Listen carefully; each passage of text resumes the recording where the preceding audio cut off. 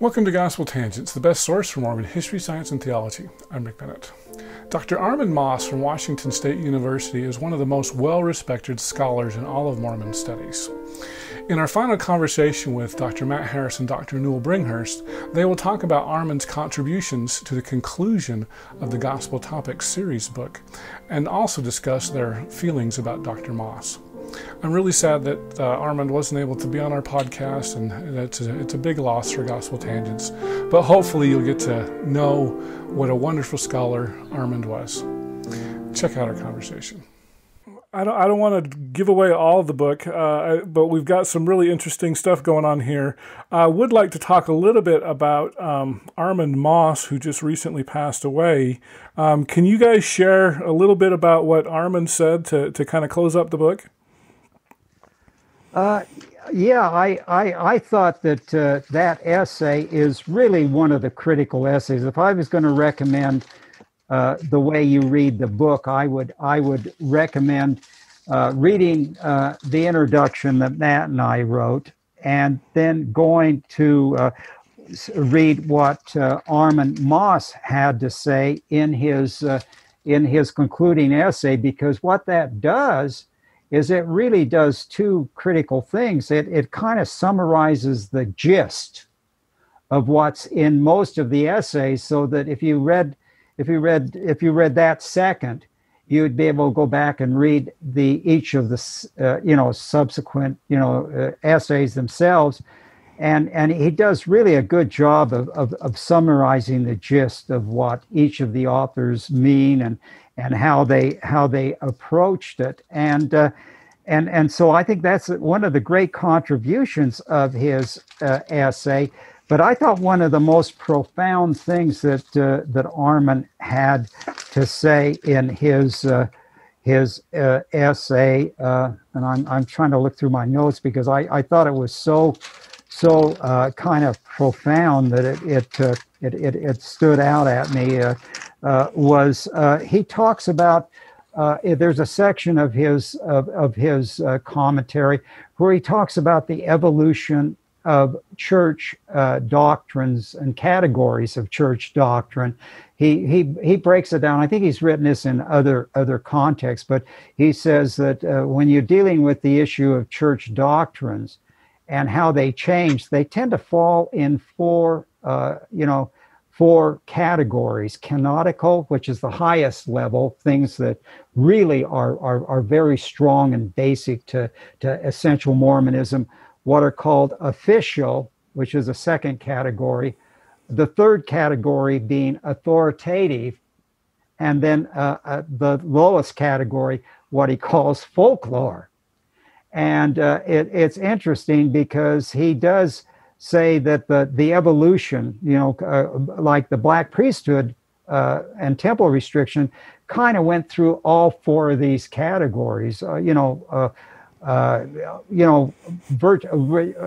know if he says, it starts out as folklore, and then it evolves into authoritative. When Brigham Young, issues.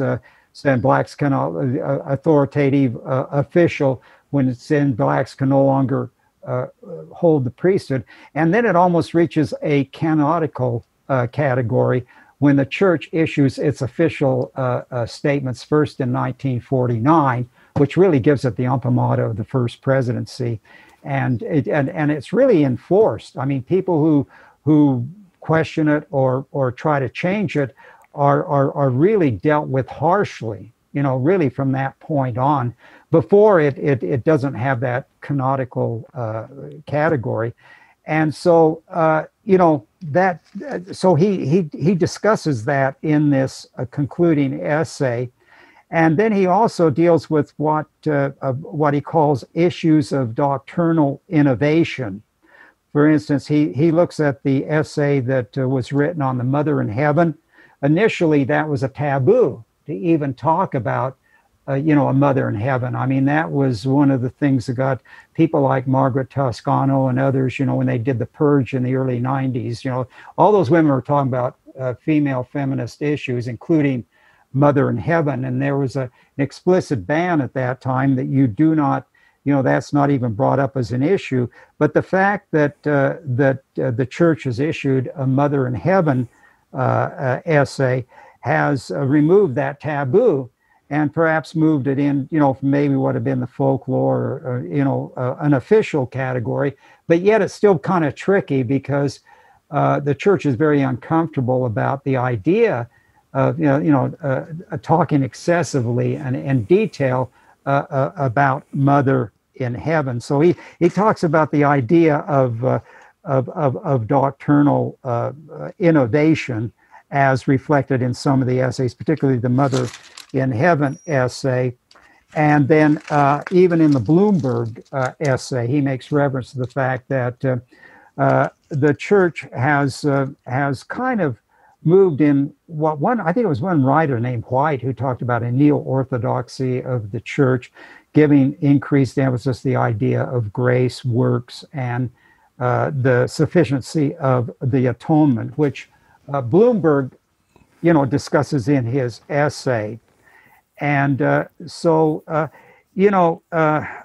then he also deals with the issue of ambiguity. What did Joseph Smith really mean when he wrote about women's role in the priesthood? And that was an issue that Margaret Toscano tackles in the, and I think you'll find your interview with her quite interesting, how she'll handle that. I'm sure she'll have some really interesting things to say about what did Joseph Smith really mean when he talks about the women's role in the priesthood. And Margaret is absolutely convinced that he intended that the Relief Society would be another priesthood quorum, just as the quorum of the anointed. He claims that Margaret, claims, and others have written that the quorum of the anointed was considered as a priesthood quorum, and that was a quorum that included both men and women. So she's effectively arguing that women held the priesthood. So, as I say, Armand has some really fascinating things to say about, the way he summarizes and encapsulations the significance of the Gospel Topics essays and what they portend for. Doesn't go into too much about it, what it maybe portends for the future of the church. Cool. Do you have anything else, Matt, on Armand Mauss and the conclusion there? No, Newell summarized it nicely. Just I'd say one thing about Armand the person, though, is that I think that there isn't probably anybody in the church, in my opinion, who represents a honesty and truthfulness, but yet from a believing Latter-day Saint as Armand. He really has walked that balance his entire life. He's not afraid of the truth. He's not afraid to let the chips fall where they may. But as a believing, practicing Mormon, I loved his scholarship, because I knew that he wasn't an apologist. I knew that he wasn't going to whitewash, race or anything else he wrote about. And he was always going to do it in a very sensitive way that I think is really what should be expected of each of us who writes on Mormon studies. And I really think he's a model of a believer, but also a scholar. And that's one of the reasons why Newell and I wanted him to participate in this volume, is because he really did have that balance. And he's going to be missed. Oh, definitely. Yeah, he was, I consider him to have been a personal mentor to me, because he carefully critiqued and went over with me. And we had a lot of lively discussions on the issue of blacks in the priesthood, because along with Lester Bush, Armand was one of the pioneer writers on the issue of race priesthood. His first article appeared before Lester Bush's did back in the 1970s, or 67. It was a dialogue article on race, folklore, and the priesthood. So he talks a little bit about how it started out as folklore. That was his his initial foray, and then of course all of Abraham's children, and then he and Lester Bush co-edited an anthology which included one of my essays in there that was published in the early 1980s. Neither white nor black. There it is. Matt's right holding there. It up. I don't know if we can see it, but hopefully you can. Yeah. Neither white nor black. And so he continued to write on the issue, and then the Fading of the Pharaoh's Curse is another very seminal article where he further argues about this evolution, going from folklore to doctrine, to a canonical. I mean, you have to acknowledge the fact that black priesthood denial reached the canonical status with the 49th statement, and then it's almost like they immediately regretted it, because here comes David O. McKay saying, "Oh my gosh, I signed this statement back in 49," and they tried to downplay that statement even existed, as Matt has shown in the stuff that he's written. I mean, it was, they give it that status, and then almost immediately when David O. McKay takes over in 51.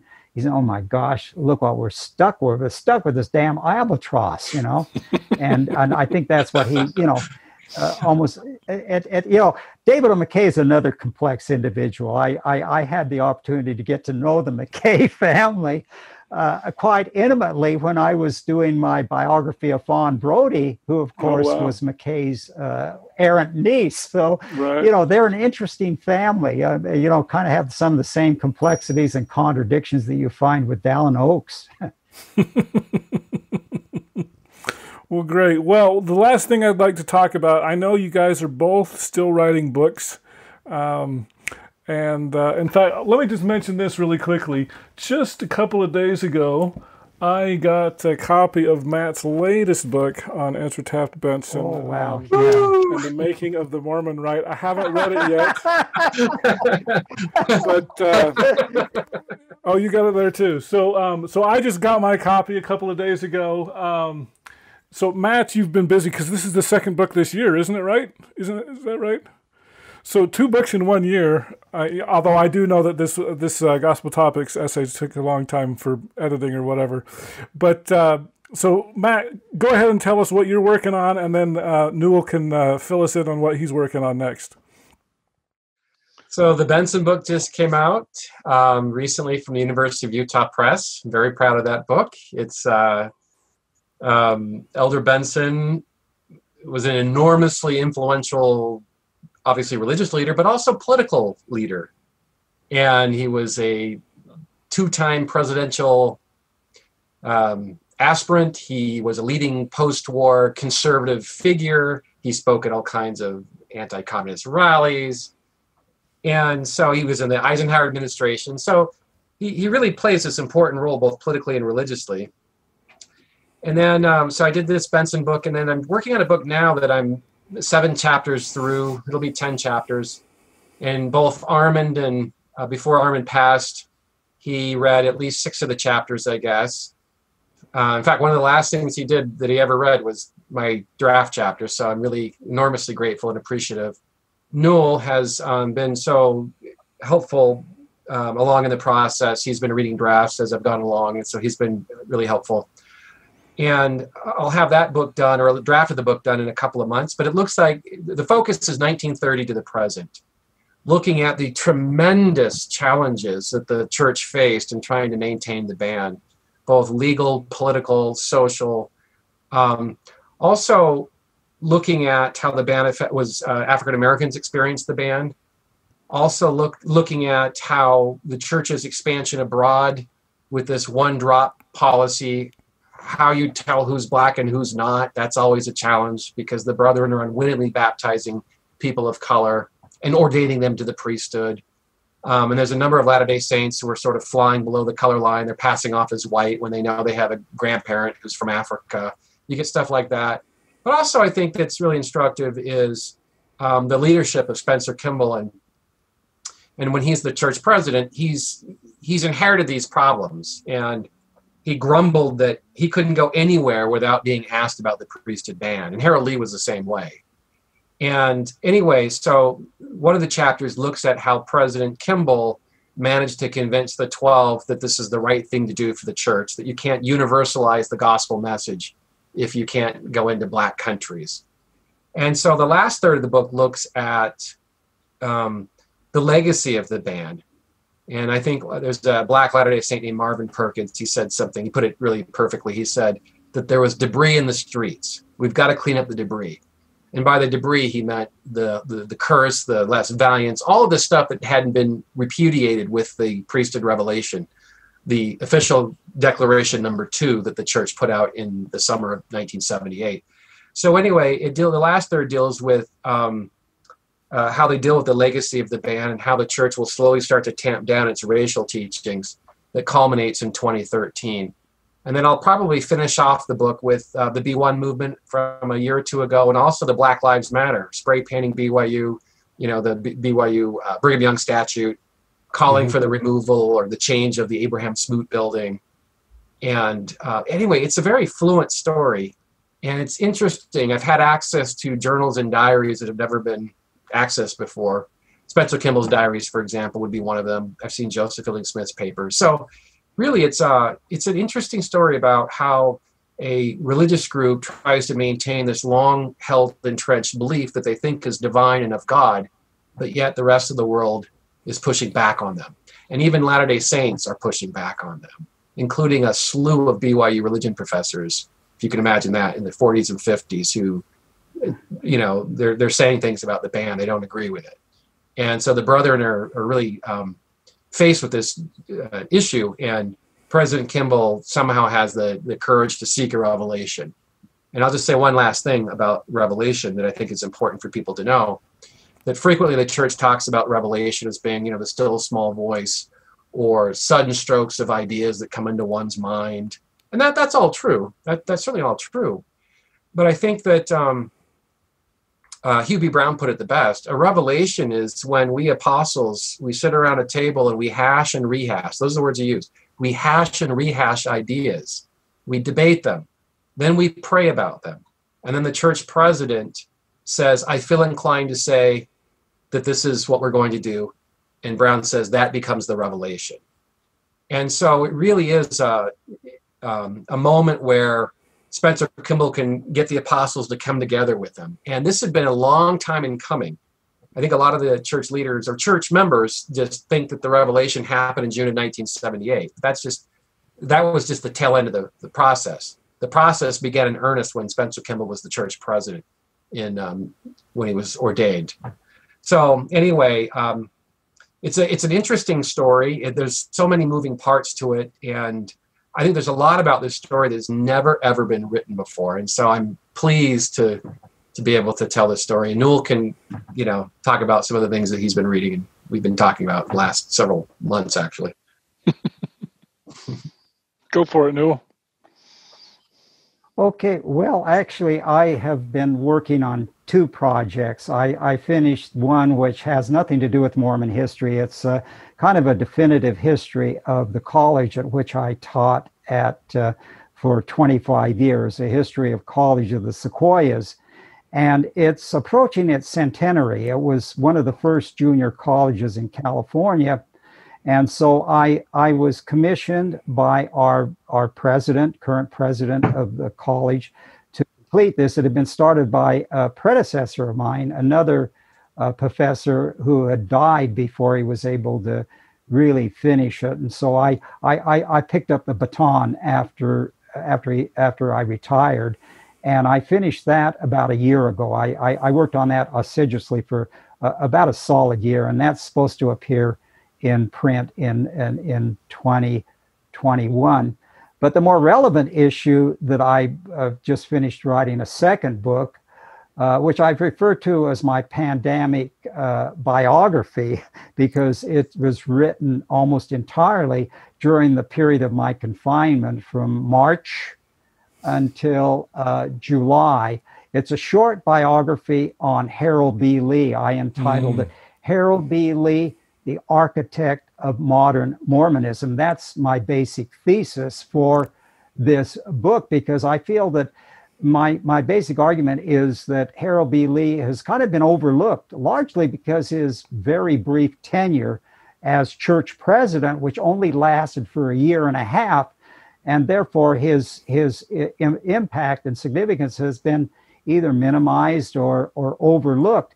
But my basic argument is that he was an extremely seminal figure in the leadership of the church, primarily, obviously, not as president, but as a general authority from the time that he was ordained at the very young age of 42 into the Council of 12 in 1941 until his death in 1990. And even before that, in 70, his 1970. impact was very seminal because he developed the church welfare plan. And that he did that before he even went into the Quorum of the 12 during the Depression of the 1930s. That was one of his major contributions. And his second major contribution, where I consider him an architect, is, of course, with correlation, the all-important aspect of correlating and systematizing and consolidating the church organization in response to a church that was expanding dramatically, both in terms of population and in terms of diversity, as it became more and more of an international church. And that was a process which he conceived of and started to promote even as early as when he was a junior apostle in the 1940s, but really didn't undertake with vigor until after 1960 and pushed forward over the 10-year period from the 15-year period from 1960 to 1974, late 73, died in December 73. And that those two things stand out as his major contributions. But I also devote a significant section to the fact that he was also a promoter of Mormon conservative orthodoxy.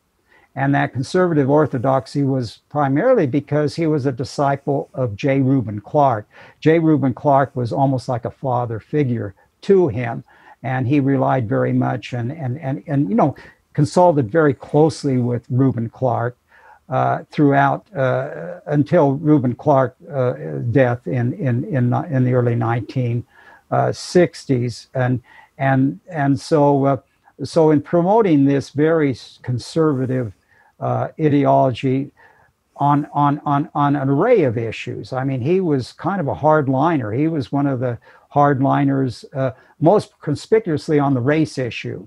He was adamantly convinced that blacks were a divinely cursed race.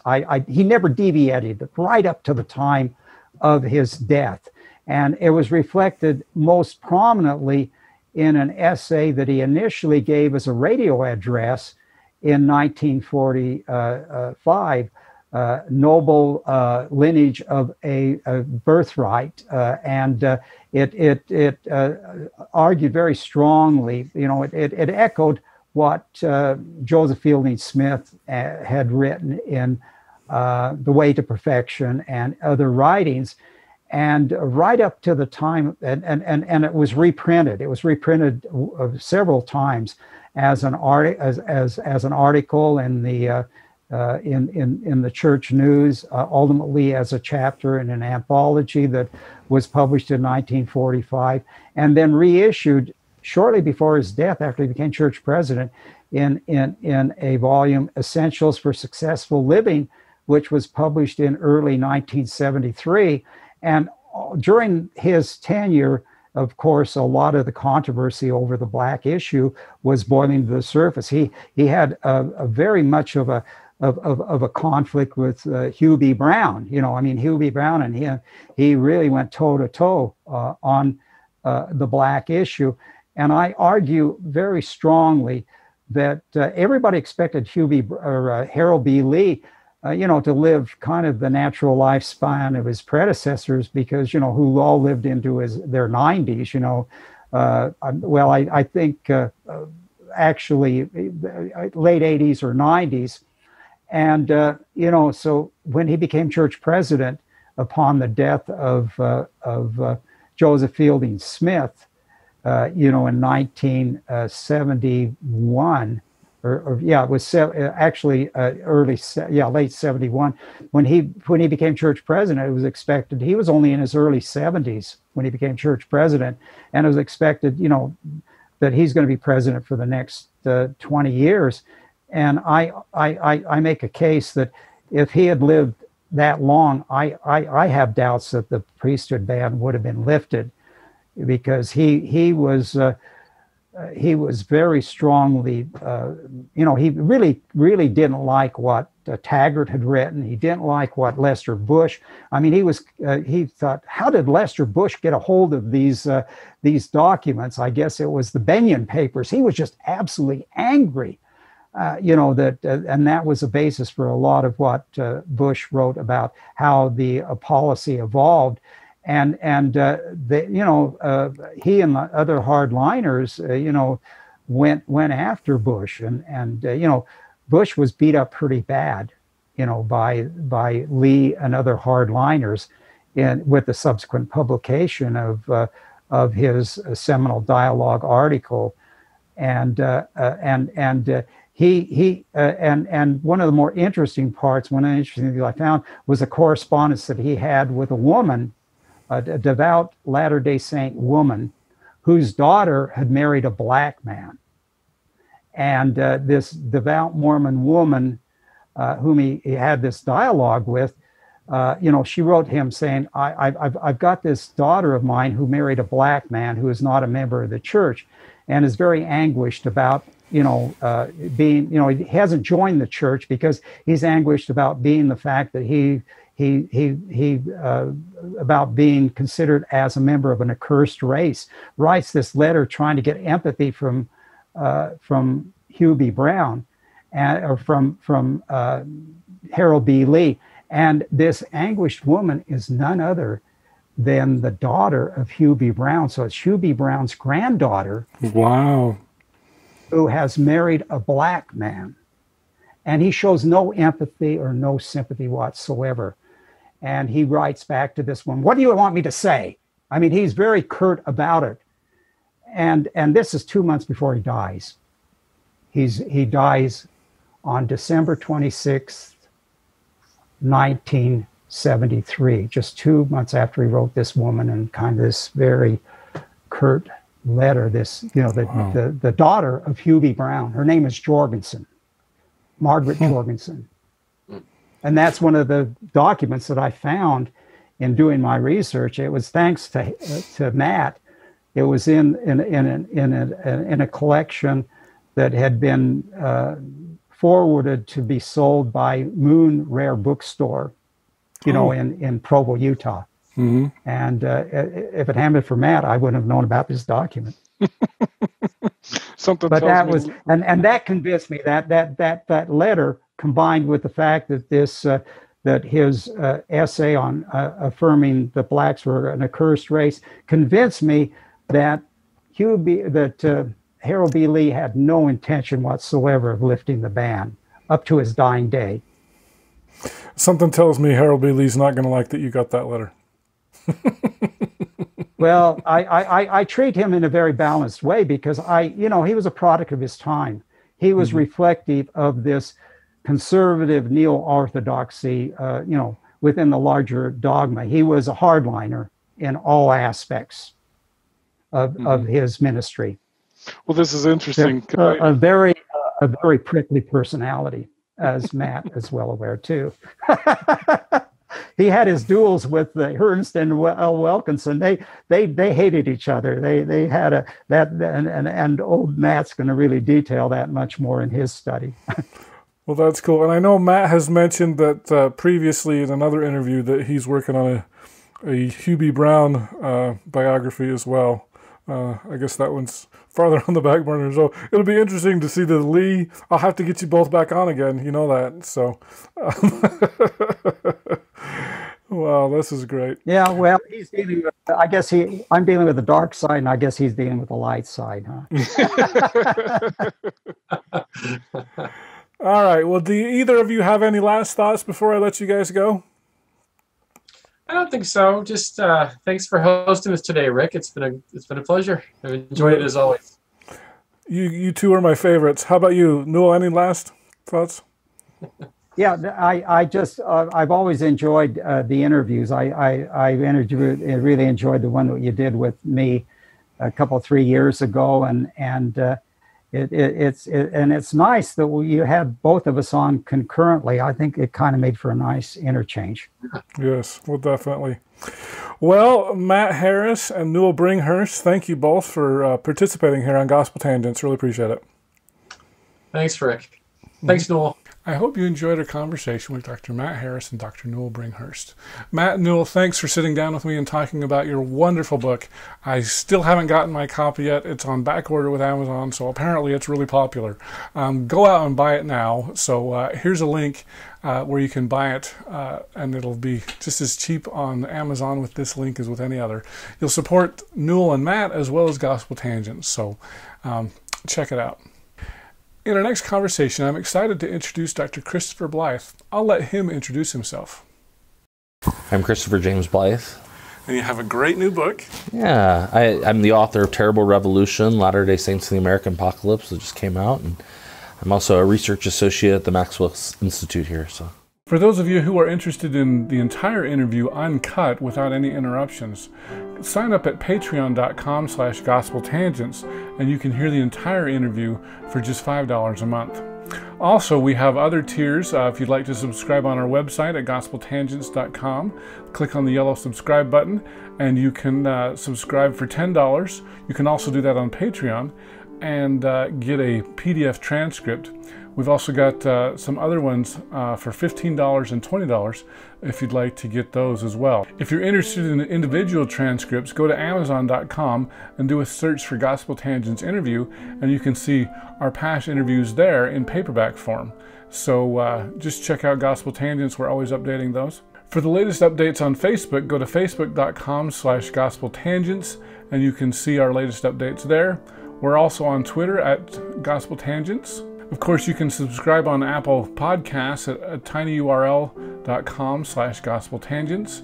And please give us a 5-star rating for those of you who listen to audio only. So once again, thanks for listening. Click here to subscribe, here for a transcript, and over here we've got some more of our great videos. Thanks again.